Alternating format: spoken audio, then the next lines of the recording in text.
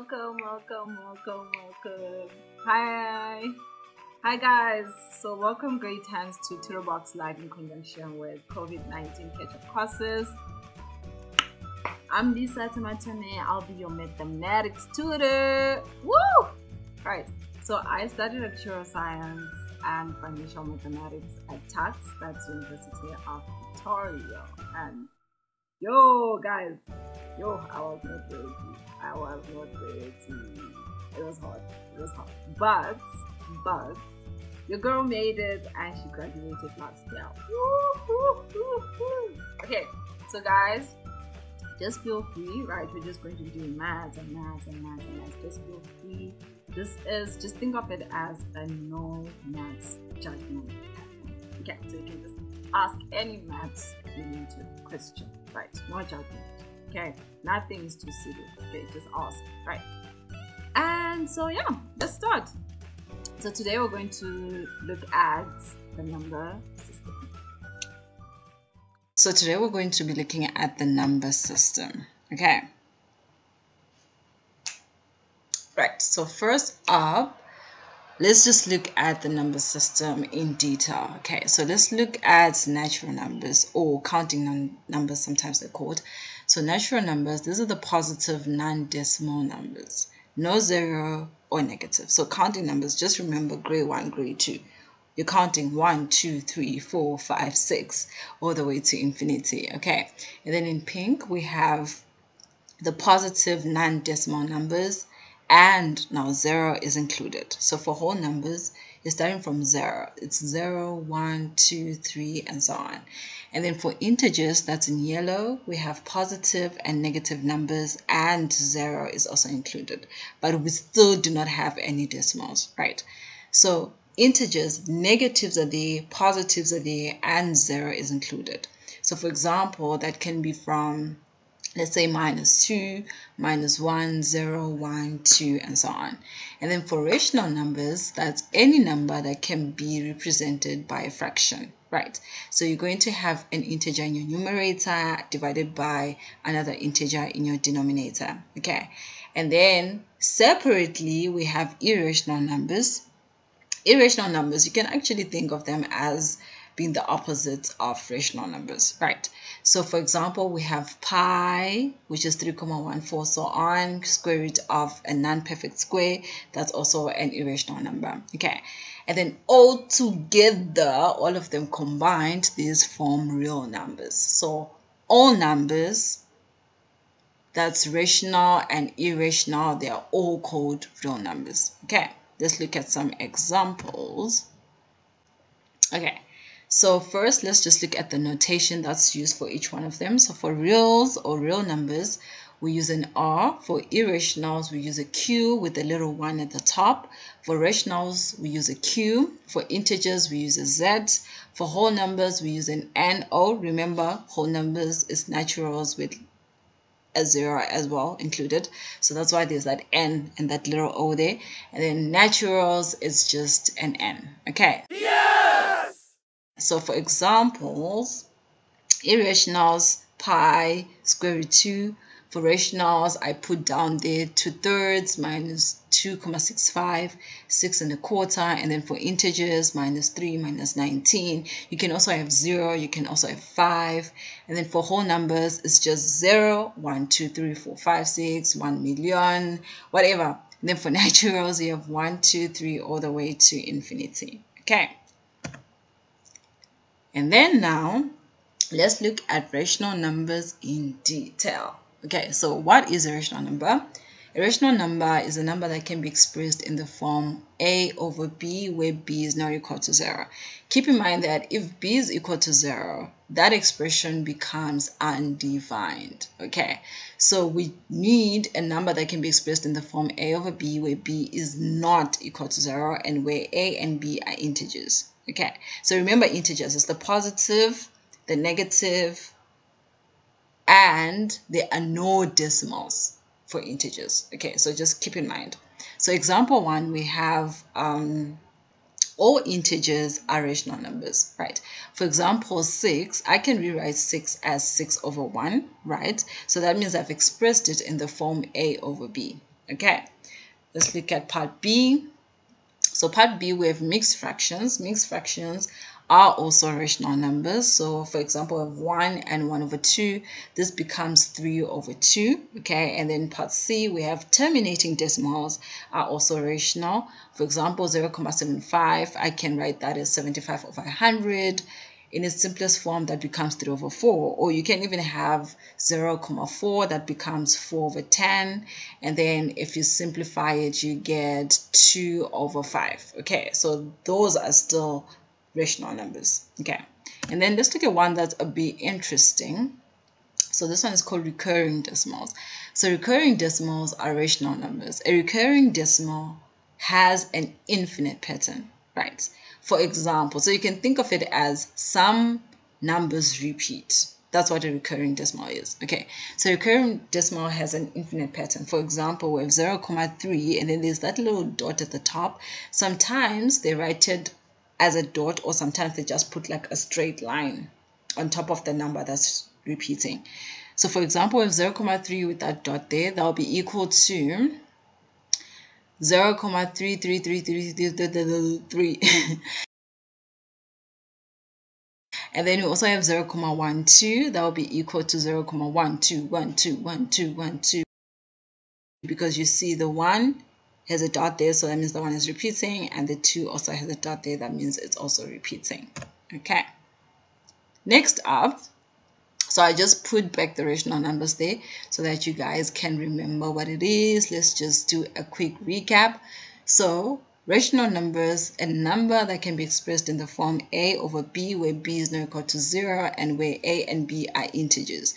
For example, 4 over 5, 6 over 9. Okay, so now let's check why they say recurring decimals are rational numbers, right? So we want to change a recurring decimal to a fraction. Okay, so for example, let's look at 0.7. Right, and then the 7 there has a dot at the top, so that means the 7 is the one that is repeating. So our first step is to form a simple equation where x is equal to 0.7777777, right?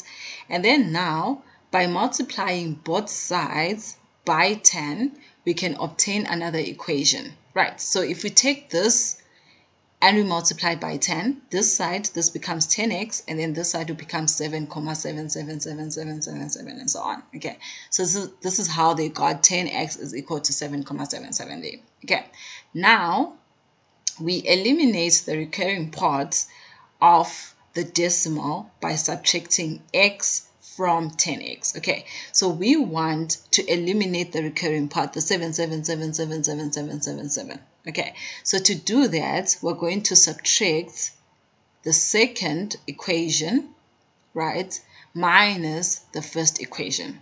Okay, because remember, we want to express it as an exact fraction. Okay, so we don't want decimals in either the numerator or the denominator. We only want integers. Okay, so that's why we're subtracting 1 from 2. Okay, let's look at that quickly. So we have x is equal to 0.77777, and then our second equation is 10x is equal to 7.777. Okay, so now we subtract 2, this one, minus 1, which is that one there.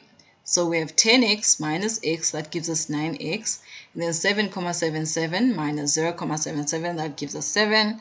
And then if we divide by 9 this side, we have to divide by 9 this side, and then we're left with x is equal to 7 over 9. Okay, so if you're wondering where this came from, because here 9 is multiplying the x, right? And we only want to be left with the x on the left hand side, right? So because this 9 is multiplying, we're going to do the opposite of that on both sides. So we're going to divide by 9, and then we're also going to divide by 9. Then we get our x is 7 over 9. Okay, so we have our answer. 0.777 can also be written as 7 over 9, right? So the important part, guys, this is NB. The important part to remember is to get two equations in x where the recurring part after the decimal point is exactly the same. Let's just look at more examples. Great hands, I wanted to stop and tell you that you guys are You are awesome. Right, so the second example, we have 0,258. Now you see the dot is above the 5 and the 8. So that means the 5 and the 8 are repeating. So let x be equal to 0,2. You see the 2 just stays as 2 there. There's only 1 2 because there's no dot above the 2, so it's not repeating. So that becomes x is equal to 0,2585858. Okay, and so on. Right. So now what we want to do is we want to have two equations such that the decimal, after the decimal comma, the numbers are both the same for the first equation and for the second equation, so that we can subtract and then do the rest. Okay, so first let's multiply by 10. So if we multiply by 10, this becomes 10x is equal to 2,585858, right? Okay, but then if we look at this one, this equation number 1 with this one here, the numbers after the decimal point, they are not really the same, because this one now is starting with the 2 and the second one here is starting with the 5, right? So we want two equations such that the numbers after the decimal point, they are all equal or they're the same. Okay, so because we can't subtract this one with this one, right? So now let's multiply again. If we multiply by 100, let's try 100. If we multiply by 100, right, the decimal point will move 1, 2 times. So then we'll be left with 25,8585. But then that won't match with anything here. Okay, because the first one already we had 2,5858. Now, if we multiply by 100, we get 8585, right? So now let's try 1,000, right? So if we multiply by 1,000, we get 258,5858. Whoa, that's what we want, right? So what we can do now, because these numbers here, after the decimal comma for the first one and for the second one, they're the same, right? So now we can subtract, sorry. So we have 2 minus 1, right? So that's equation 2 minus equation 1 here. So equation 2, that will be 1000x minus 10x is equal to 258,5858 minus 2,5858, right? If we subtract this side, we get 990x is equal to 256, and then we divide the side by 990, divide also the side by 990, we get x to be 256 over 990. Okay, and then let's look at the last example. So we have 0,7125, right? So we let x do the same thing. Let x be equal to 0,7125125. So what I want you guys to notice is the ones that are repeating here, it's 1 and the 5, right? Because they put the dots there. However, because you have a number in between the ones that are repeating, that number also will repeat. Okay, NB guys, NB, let me repeat it. Right, so if you have the first, let's say the first digit, in this case we have the 1 there, it's repeating because it has a dot at the top, and then you also have another number repeating, right? And then you have a number in between those two that are repeating. The one in between will also automatically just repeat and follow suit. Okay, so let x be equal to 0,7125125, and so on. Okay, so still the same steps, the same concept. We're trying to look for two equations that have the same numbers after the decimal comma, so that we can just subtract those equations. Okay, so first what I did there was I multiplied by 10, right? If I multiply by 10, I get 7,125,125. And then if I try to multiply by 100, I get 71,25125, which is not what I have here for the first equation. So let's then try and multiply by 1,000. I get 712,512,512. Still not the same thing because I want 125,125. Okay, and then we're going to try and multiply by 10,000. I get 7,125,125. Oh, looks good. I have a 125 here. Now I have a 125, so now I can go ahead and subtract. Right, so that's going to be equation 2 minus equation 1. If I do the subtraction, I get 9,990. X divided by 9,990 is equal to 7,118 divided by 9,990. Right, so therefore X will be 7,118 divided by 9,990. Okay.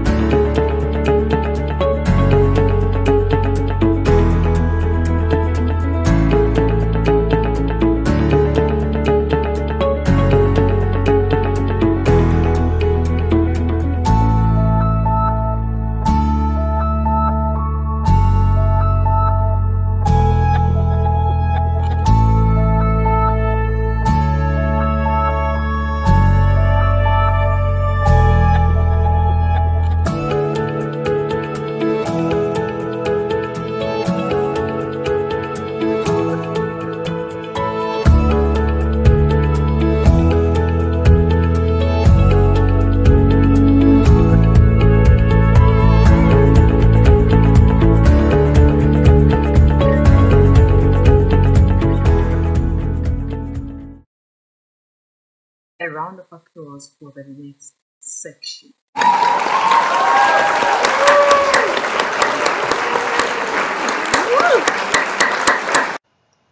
Right, and then now to something easier, guys. We also need to remember this. Okay, we need to remember this from the early grades. Right, so we have rounding off numbers. Recap, rounding off numbers. This is very easy, guys. So rounding off numbers, the rules for rounding off numbers to certain decimal places are as follows. Right, so this is what we do. So you count to the number of decimal places after the comma that you want to round off. Okay, and then you look at the digit to the right of this decimal place. Right, and then if it is lower than 5, you drop it and all the digits to the right of it. And then if it is 5 or more than 5, then add 1 digit to the digit immediately to the left of it and drop it and all the digits to the right of it. If necessary, keep or add zeros as placeholders. Okay, that's just too much theory. Let's just look at some examples. Okay, so the question says round off the following numbers to 2 decimal places. To 2 decimal places. Okay. So for A, we have 2,31437, right, to 2 decimal places. So let's count. This is 1 decimal place after the comma. This is the second one after the comma. Okay, so we want to round off to 2 decimal places. So we're going to look at the digit on the right of this one. Okay, so which is 4, right? So now we check, is 4 5 and above or 4 is below? 4 is below, right? So we're going to drop down. So basically we're going to add a 0 to this number here. Okay, so now that becomes 2,31 because the rest becomes 0. So you can just add your zeros if you want there, or you can just leave it as 2,31. Okay, let's look at B. We have 0,7777 is still to 2 decimal places. We're going to look at the third one there. It's above 5, so we're going to add a 1 here. Now that becomes 0,78, and the rest, they drop down to 0, right? So you can also include your 00, or you can just leave it at 0,78. And then for C, we have 2 245,13589. Okay, and then we're still rounding off to 2 decimal places, so we're looking at the 5 there. Oh, it's 5, so we're going to add a 1. That becomes 245,14. Okay, D, we have 245,2. Right, and then now they're saying round off the following numbers to 2 decimal places. Whoa, but we only have 1 decimal place. Don't panic. Okay, so we have 245,2, right?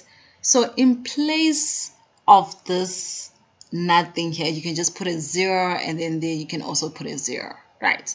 So you see that the number now that you're looking at is the 0 here in the blue. Okay, and 0 is below 5, so we're just going to add a 0 here, so that becomes 245,20. Okay, and then for E we have 11,4963. Now we're looking at the 6. The 6 is above 5. We're going to add 1. However, if we add a 1 here, this becomes a 10. Right, so that means we need to jump and add the 1 to this 4 here. Okay, so that will become 11,50. Okay, so it's the same thing even if they ask you to round off to 3 decimal places, to 4 decimal places, to 5, to 6, to 7, and so on. Okay, so now let's look at some irrational numbers, right, and a bit of some examples. Okay, so sometimes they can ask you questions similar to these in a test or in an exam, right? So let's just quickly look at those 2 examples. Right, so it says without using a calculator, determine between which 2 integers root 10 lies. Guys, please remember what your integers are. Okay, so integers, quick recap. So integers, you have your negative numbers, your positive numbers, and your 0. Don't forget your 0, please. Positive, negative, and your 0. No decimals. No decimals. I repeat, no decimals. Okay, so for you to work out these questions, that's what you have to do. So you have to, specifically for this example, so you have to find an integer smaller than 10 that is a perfect square, and another integer larger than 10 that is a perfect square. Okay, then create an inequality and square root all 3 numbers to get the answer, right? So it said without using a calculator, determine between which 2 integers square root 10 lies, right? So the first thing, we're going to look for an integer which is a perfect square, remember, that is smaller than 10. So we can have 9 and 4, but then we always want to choose the number that is closer to 10, right? So in this case, we're going to pick 9, and then for the part that's larger than 10, we're going to choose 16, right? So there we go here. And then now we're going to create an inequality. There's our inequality there. It's been created. And then we're going to square root all 3 numbers to get the answer. So we're going to square root 9, square root 10, square root 16. And the square root of 9 is 3, guys. Please check with your calculator. Square root 16 is 4. So that means that square root 10 lies between 3 and 4. Okay, and then if you notice, 3 and 4 are actually integers because they are positive and there is no decimal or comma there or anything funny going on. Okay, so it's just square root 10 is greater than 3 but it's less than 4. Okay, so you can just confirm with your calculator and check what square root 10 is, and then if you see that, oh, the number actually lies between 3 and 4, then you know your answer is correct. Okay, let's look at B. It says without using a calculator, determine between which 2 integers minus square root 10 lies. So now they want the negative, so it's a negative root 10, right? So guys, please, this negative is not inside here, it's outside. So it's square root 10, and then we want the negative of that square root 10, right? So first we're going to start off with our number, which is 10. And then we're going to pick the smaller integer, which is 9, and then the larger integer, which is 16. Then we're going to square root all 3. Square root 9 gives us 3, square root 10 stays at square root 10, and then square root 16 gives us 4, right?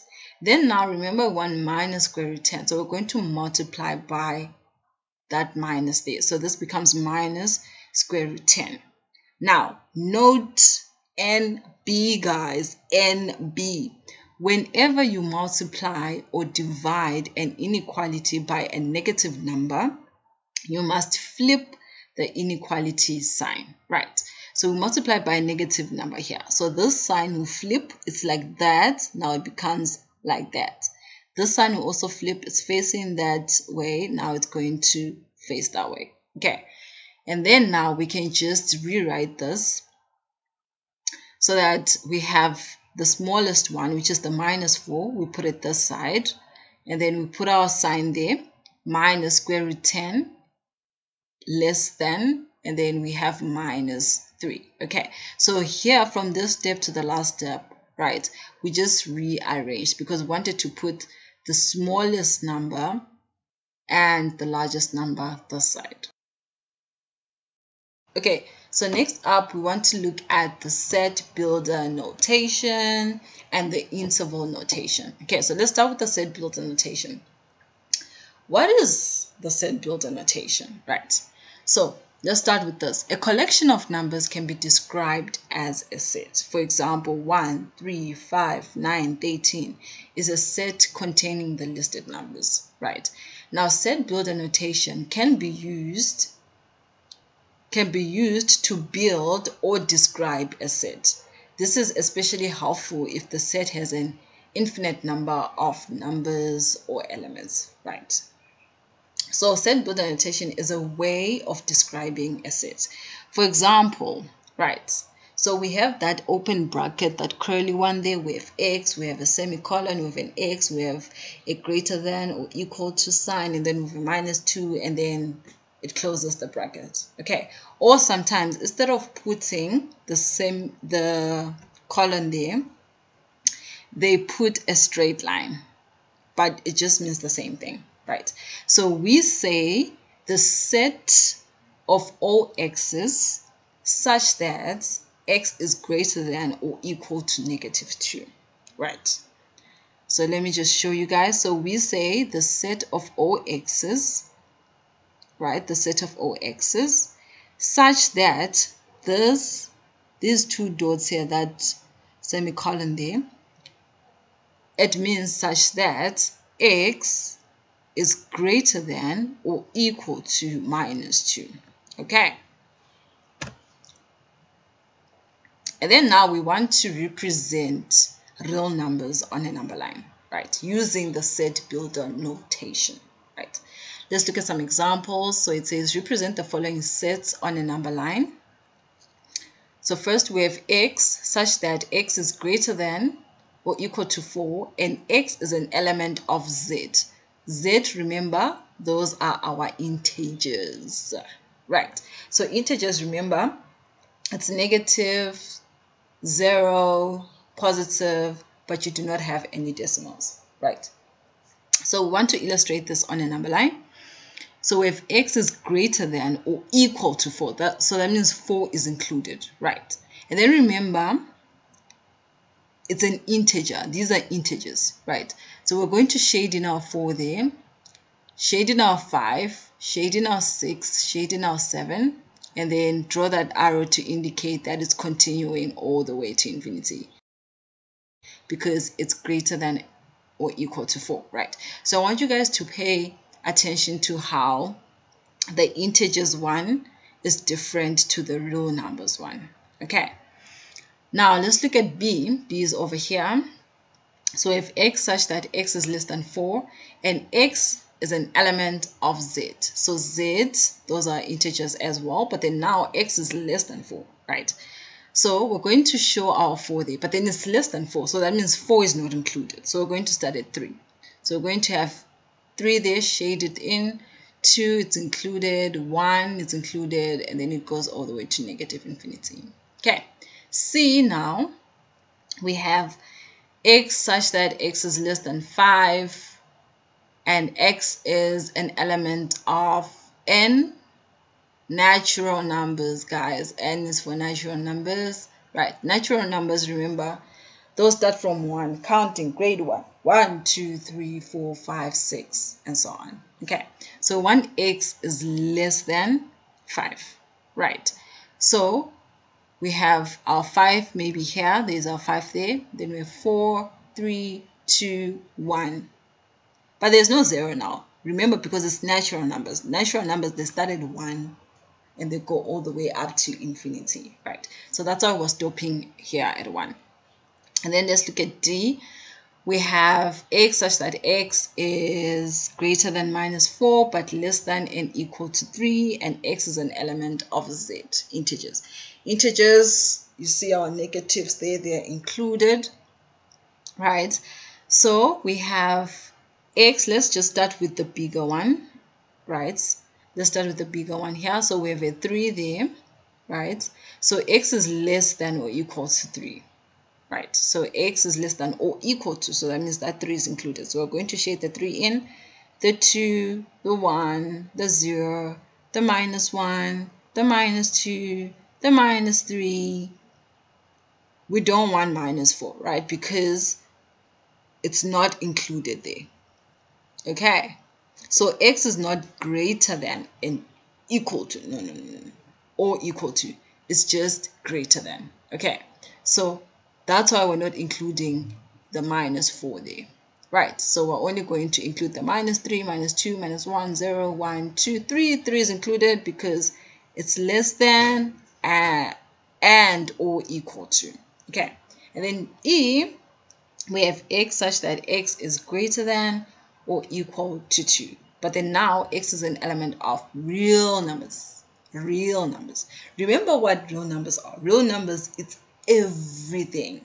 It's everything. It's the rational numbers and the irrational numbers. Okay, so this is why we're drawing a straight line here to show that even the decimals that are in between 2 and 3, 3 and 4, those 0, 1, the 2, 3, 4, 5, 6, they are all included. This is why we're drawing that straight line there instead of putting the circles on just the numbers. Okay, so here I want to show that, okay, all the numbers are included, whether they're decimals or not, right?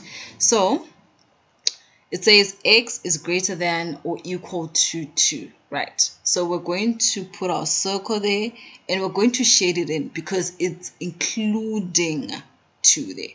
If it's not including, this here would be an empty circle. You wouldn't shade it in. But then because it's including the 2, you need to shade it in. Okay, so that would include the 2 you shaded in, and then you indicate with your arrow there that is going all the way up to infinity because x is greater than or equal to 2. Right. And then now let's look at some examples that ask us for the opposite. They'll give us a number line and then they ask us to write down the following in set builder notation. Okay, so let's look at this one, example 6, part A. So it says write the following in set builder notation. So they'll just give us this part here. Okay, they'll give us this part here, and then we need to write it down in set builder notation, right? So from just looking at this diagram, you should notice that you don't have any points shaded in, like specific points like 1, 2, 3, 4. What you notice is that you have a straight line, right? So that means everything is included. So that should automatically say to you real numbers, real numbers. So that means x is an element of real numbers, right? So now let's look at the interval, right? So we see that at -3 we have a shaded circle, and at 4 we have a circle that's not shaded. So remember, circles that are not shaded, they mean that it's not included, and then the ones that are shaded means that it's included, right? So we're going from -3 to 4, right? So that means that x would be less than 4, but x would be greater than or equal to -3, okay? Then now let's look at B. B, they just gave us this part here, right? So you can narrow it down. You can first start, okay, so this could represent natural numbers or it could represent integers, but it can't be natural numbers because for natural numbers, it would have to start at 1. This one now has 0 included and also has negatives included. Oh, so that means it's what? Integers. So x is an element of integers, right? So we see that 3, 2, 1, 0, minus 1, minus 2, minus 3. So all these are included, right? So that means that my x will be between 3 and minus 3. So x such that x is greater than or equal to minus 3 but less than or equal to 3, and x is an element of z. Okay, then let's look at C. So C, you see now they gave us a straight line there, so that should automatically tell you real numbers, right? And then this circle now is not shaded in, so that means that it's not going to include minus 3, right? And then it's going from minus 3 all the way this side, up that side, right? So that means that our answer would be x such that x is greater than, right? X is greater than minus 3, and x is an element of real numbers. Okay, and then for D, we have also a straight line, but then this time it's going backwards that side. And then 4, the circle there is shaded. So you're going to have for all x such that x is less than or equal to 4, and x is an element of real numbers. Don't forget to stretch. In interval notation, we just write the beginning and ending numbers of the interval, and we use a square bracket when we want to include the and value, or a round bracket when we don't. Okay, so there's our square bracket there, that's our round bracket there, right? So let's just quickly look at this. So we have a square bracket 0, 20, and then we have another square bracket, right? So the square bracket, it means that it's including the 0, right? And then also this side, if we have a square bracket there, that means that it's including the 20, right? And then if we have a round bracket, that means that 0 is not included. And if we also have here a round bracket, that means that 20 is not included, right? Let's look at this example. So we have a round bracket 5, 12, and then we have a closed or a square bracket, right? So it means from 5 to 12. So this is going from 5 to 12. Do not include 5, but do include 12.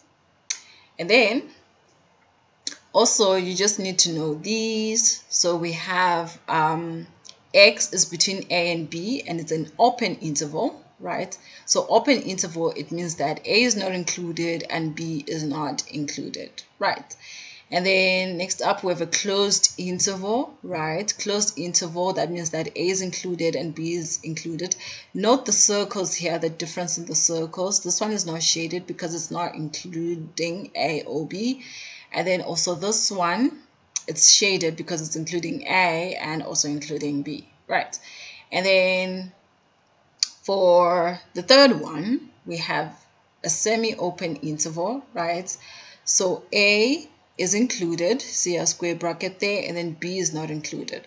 So A, we're going to shade it in, B, we're not going to shade it in. Round bracket, square bracket. Same thing for the last one, we have semi-open interval. We're going to not include A, and B is included. For A, it's not going to be shaded in, and then B, we're going to shade it in. Okay, so please know these.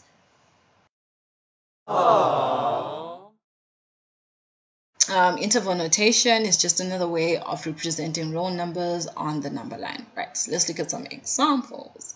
So it says represent the following on a number line. Please note, I highlighted this part because this is crucial, right? So it's another way of representing real numbers on the number line, right? So they have to be real numbers. It has to fall under a real number in order for you to be able to represent it on the number line using interval notation. Okay, so example 7, represent the following on a number line. So we have a bracket there, -1, and then we have a 3, and then we have a square bracket, right? So this part means that -1 is not included, and then the 3 there because it's a square bracket, that means that the 3 is included, and I'm going to shade it in, and then I'm just going to draw that line there, because remember, it's real numbers. It's representing real numbers. Okay. And then B, we have a square bracket minus 5, 6, and then we have that bracket there. That's not including 6, right? So that'll be minus 5. That's 6 there. We have our circles, shade in at 5, do not shade at 6. 6 is not included, and 5 is included. Real numbers, guys, there's our straight line to show that it's going from minus 5 to not including 6. Okay, this one now it's including 3 and it's going all the way to infinity, right? So the reason why we're putting this bracket and not a square bracket here is because infinity is not like a defined number. It's not 10, it's not 12, it's just infinity. Okay, so that's why we're putting this round bracket here. Okay, so if you're using, if maybe it's going to infinity or negative infinity, you always put a round bracket there. Okay, so in this case, you have the 3. We're going to shade it in because it's included. It's going to infinity, right? So we just put that arrow there to indicate that it just goes on and on and on and on and on. And then for D, we have, it's going from minus infinity to 4, right? So we're going to stop at 4 there. 4 is not included. We have a round bracket. 4 is not included. And it's going all the way to negative infinity. So we're going to illustrate that with that arrow there. It just goes on and on and on and on to negative infinity. Okay. And then now, let's look at these examples that do the opposite of what we just did. So they say write the following in interval notation, right? So now they'll give us a number line and then we have to write it in interval notation, right?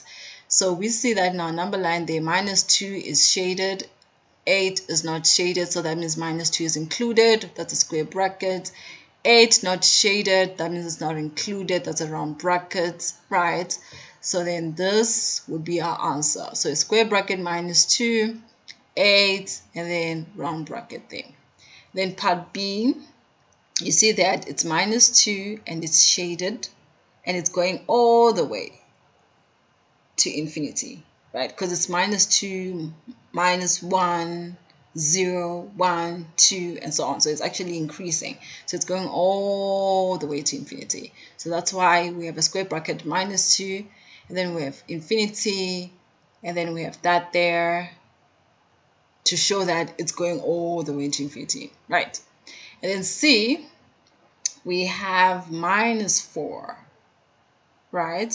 So minus 4, we're going to not shade in there because minus 4 is not included, right? It's not included. Then we're going all the way to negative infinity because it's decreasing, right? It's going backwards this way, right?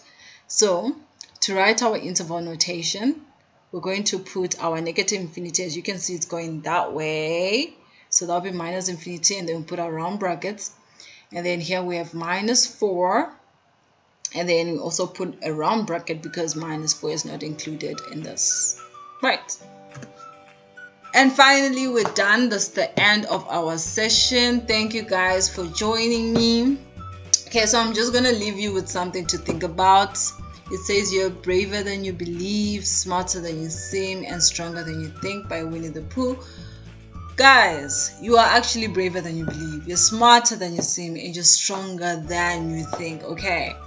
So don't underestimate yourself. So please, please, please, please, just go to the link below this video and download the PDFs and do all the questions that are in those PDFs.